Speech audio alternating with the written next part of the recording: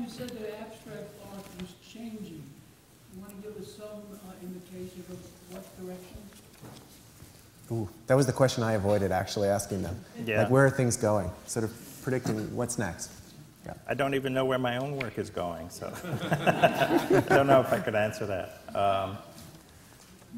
I think there's a lot of younger artists that are revisiting modernism and minimal ideas and bringing a personal twist to it, personal content that would have been unheard of 30, 40 years ago.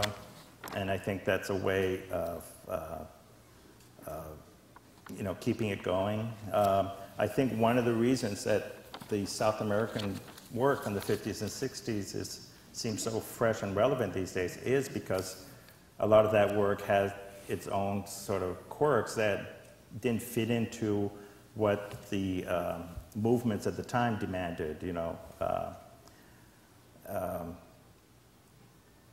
They were getting reproductions of images from Europe and the States in black and white, so they had to figure out the color and the tones of things. So, you know, it didn't end up looking like what we were doing up here. Mm-hmm. And to me, that's really like the most interesting part, you know. Mm-hmm.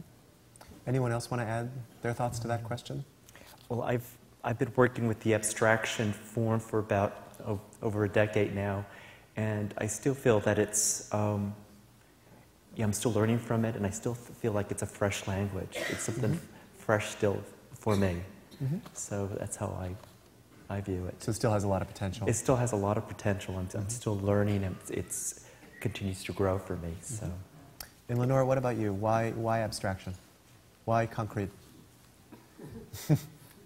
Na verdade, eu acredito, conforme eu falei pouco, nesse espírito construtivo. As I said before, I believe in the constructive spirit. E eu acho que, eu acredito na materialidade da linguagem e acho que a possibilidade de,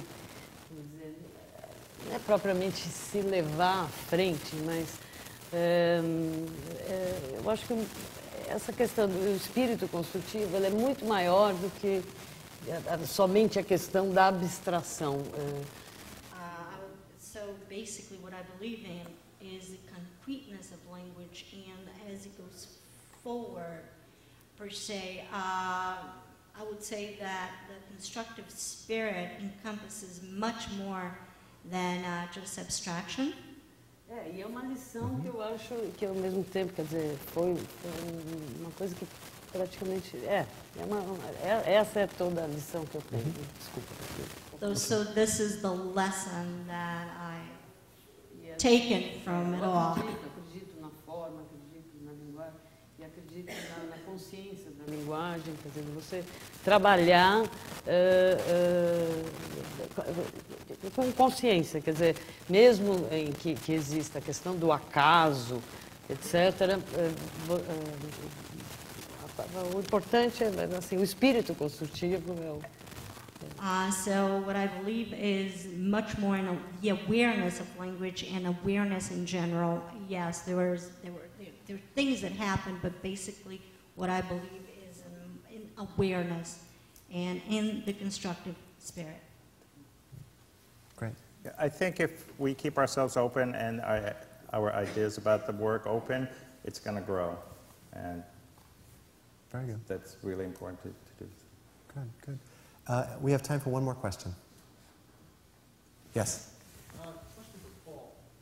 You put your belly in the space that the museum uses as a restaurant space. Mm-hmm. They gave you 3 years to pick a space. Did you choose your space or you were assigned a space?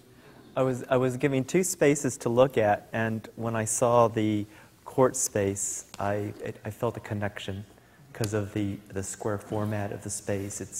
It's a traditional format that I use for my canvas paintings, and all the other references, the arches and things, I felt a connection. And I knew it was used for a court to serve food and to have special events and all of these things, so I was aware of it.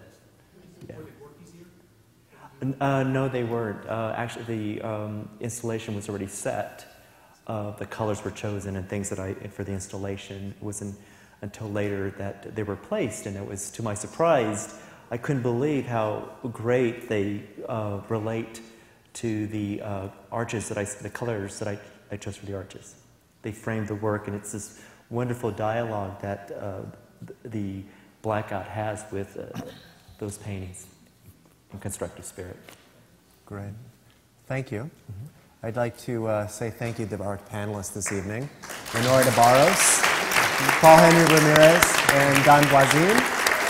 And I'd like to thank the staff of the Newark Museum for organizing this opportunity to have 3 wonderful artists speak for themselves, which is a pretty rare opportunity for us. So thank you, and good night. Thank you.